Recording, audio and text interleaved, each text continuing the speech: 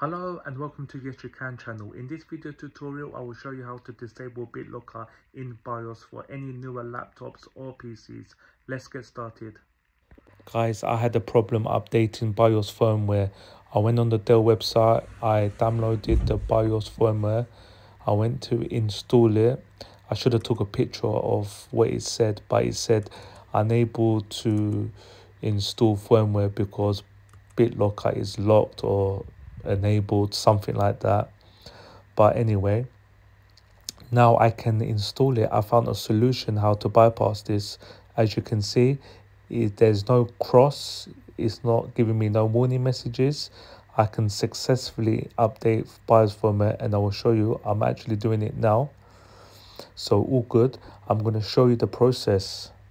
So look, as you can see, this is the BIOS firmware I downloaded onto my download folder. So guys, let's get started. Start, restart. So let the laptop/PC restart. Hold your finger on F2 and keep pressing it now. So you will enter BIOS firmware. Keep tapping F2 key. You're in BIOS.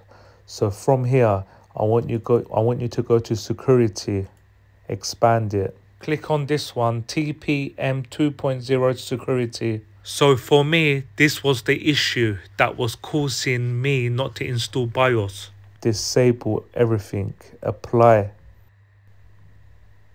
Okay. So it's saved now. Now exit this. Restart your laptop/PC and try to install the firmware or anything you want to do that is preventing you from installing it, and see how you get on. For me, I was very successful, so this solution worked for me. Hopefully it works for you. Keep me updated, guys. Thank you for watching. Please like and subscribe to the channel. I will catch you on the next one. Peace.